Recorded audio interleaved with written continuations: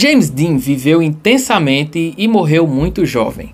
No dia 30 de setembro de 1955, quando se dirigia a uma corrida em Salinas, na Califórnia, um Ford cortou a frente do seu Porsche Spider. Nesse instante, uma lenda e uma maldição surgiram. A lenda do ícone rebelde James Dean e a maldição do Little Bastard, que era o nome que ele tinha dado ao carro dele. O Porsche Spider, carro de corrida de fabricação alemã, era sua paixão. Ou melhor, sua obsessão.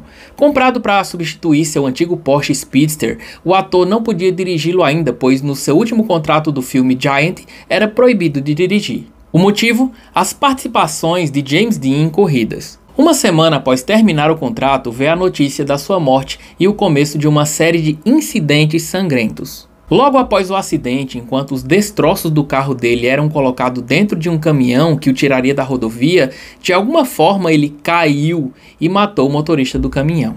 Um especialista de carros de Hollywood comprou o Porsche e no momento em que estava sendo descarregado na sua garagem, o carro deslizou e caiu sobre um dos mecânicos, quebrando as duas pernas dele.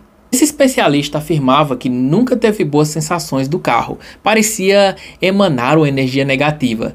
Por isso ele decidiu separar várias peças do carro e revendê-las. O médico de Beverly Hills foi o desafortunado que comprou o motor do Porsche. Ele colocou no seu carro particular. Logo depois ele morreu em um acidente automobilístico. Outro que comprou o câmbio do Porsche e o adaptou em seu carro sofreu um grave acidente. Embora ele tenha sobrevivido, ele contou que o automóvel havia travado sem explicação nenhuma. As rodas do Porsche foram vendidas a um jovem que também sofreu um acidente. Nós descartaram com a molesta, hein? Tava com a peste. E após uma investigação, chegou-se à conclusão que o acidente foi sofrido por defeito nas rodas. Não foram apenas só os compradores que sofreram com a maldição não, ladrões também tiveram sua cota de desventura. Em uma corrida, um menino que tentou roubar o volante que pertencia ao carro cortou o braço, sem explicações aparentes. O então dono do carro, já assustadinho, decidiu emprestar a carroceria do Porsche para a polícia da Califórnia. O objetivo era utilizá-lo como alerta das imprudências no trânsito.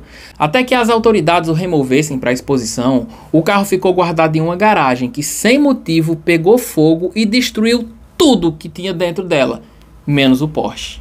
Após outros incidentes, o Porsche foi colocado em um caminhão para ser exibido em um evento em Miami, na Flórida. Só que dessa vez, o carro jamais chegou lá, pois, é claro, sem explicação nenhuma, simplesmente desapareceu e nunca se soube o que foi feito com o carro, nem mesmo o dono.